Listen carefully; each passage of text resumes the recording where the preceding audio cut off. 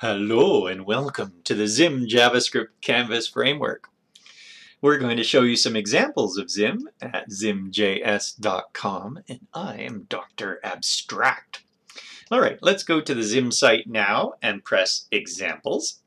And we'll scroll down and click on Zong. Ooh, could it be classic Pong? And this features a leaderboard class that's available in the game.js helper module for ZIM, and that can be found in the code section. All right, we use the arrows to control that one, and W and A and D to control the other, A and D. And now I'm just sort of pushing them along.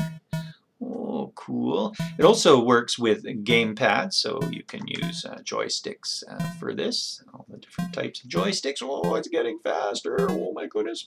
Seems like a pretty fat paddle. Oh, hey, I see what's going on. Now we gotta work on two balls. Just barely made that one. Oh, come on. They could have at least kept the same speed. Oh, no, that was so pathetic. I did not at all make the leaderboard. So perhaps you can here at zimjs.com in the examples. And I am Dr. Abstract.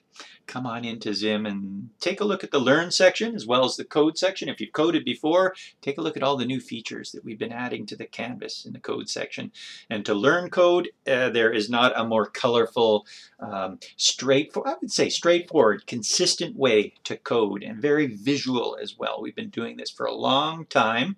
We come from a long line of interactive media, from Director through to Flash and now into the canvas. So come on by and have some fun at zimjs.com. I'm Dr. Abstract. Have a great day or night.